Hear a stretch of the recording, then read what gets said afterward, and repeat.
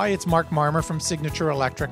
So we're continuing our series charging in condominiums for electric vehicles. So usually I try to do these intros just sort of standing outside, like the weatherman out in front of the building. But today it is freezing cold and we're down here at the, it's windy. It's not that cold, but it's windy. And we're down here at the Palace Pier, which is kind of a windy place at the best of times. So the Palace Pier is down on the lakeshore in Toronto. It's kind of an iconic building.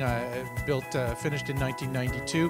One of the sort of first original series of buildings, kind of stood out here on its own. They've been very careful here to make this a very appealing place to live and trying to keep ahead of things. So for quite a few years now, they were talking about how they were going to manage electric vehicle charging. They have a pretty big garage and a big space below.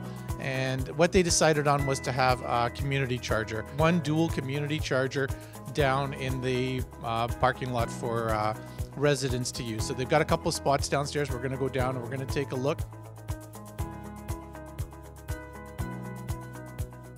Okay, so we made our way down to the garage. We're here. Behind me is a Chargepoint charger. Now, in one of the previous videos, you saw a couple of Signature Electric chargers, two of them that we were using for community charging. Functionally, this is exactly the same thing. Each one of these is giving the same ampacity as each of those chargers, but everything's in a single package. The nice thing about this Chargepoint charger as well is it's got cord management built into it. It's a really nice cord management. We have this at our shop. It's available as well in a slightly higher one. If you get it a bit higher, you get the cord a bit longer, but sometimes there's just not the height in the garage to put it in. So this was the solution that they decided on. They had these two spots. When we pulled in, I didn't see anybody charging, so I don't know how many people are charging overnight. It's completely independent. It uses an app to charge it. You can charge with the Chargepoint app, or you can use a credit card here. So that's what they wanted. They wanted that flexibility. The other thing is these require a GSM or cellular signal. Now in this case, it's hard to tell from where we are, but we're really close. This is a P1 level, but the garage doors are just over here. And I think the signal here was probably strong enough that we didn't need to put it in. If you're in some of the other videos, you'll see where we've had to install a GSM. We'll take a look at that as we go along.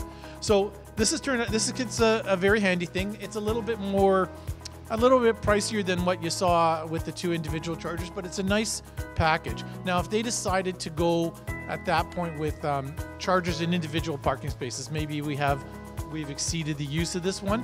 The same system that we're using for billing and charging can be used for those chargers as well. So it'll be sort of a seamless one bill type of arrangement. The other nice thing about these is you see that everything is sort of together. It's a little bit twisted, but it's together. That's because these are locked into place. In order to release this, you need to put use your app or charge it. Then you release it, you put it into your car.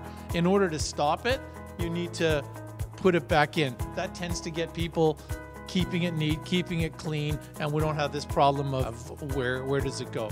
So this is a good solution. Here we have two spots. You see that this has got a bollard in front. When this or any of the other chargers are placed in the garage, we need to provide some protection. So we could provide some protection by putting parking bumpers here so the car can't reach it. We could do this. We could have put a fence. We could have it behind a pillar, as long as we could sort of make sure that it's not going to be damaged. In this case, we have two very deep parking spaces. So this didn't really interfere. This didn't cause a problem. Sometimes if there's not enough depth, that can be a bit of an issue. You may have to sort of decide to put it, somewhere off to a side or in a bit of an alcove. The wiring is simple. This unit, if need be, the one at our shop does, and I believe this one does, shares the one feed.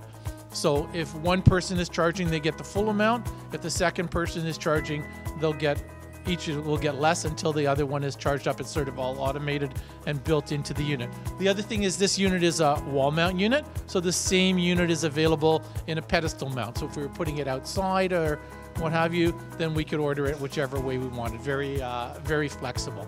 So a perfectly good solution. The whole idea of me showing you these different things is to get the idea that we're agnostic, we're fine. Whatever makes sense for a particular location, we can help you out with that. We're a Chargepoint distributor. We have our chargers. You saw other manufacturers as well. We're fine to work with all these manufacturers and try to work out what's going to be the best solution for your property. So if you're interested, if you're in the city and you wanted to reach us, you could certainly call us 416-490-8093, more information, more videos like this, more information about charging and a variety of other things, our website, signatureelectric.ca, and even our YouTube channel. If that interested you, sign up, and then as these come out, we'll let you know they're coming out. You can be one of the first to see them. Thanks very much.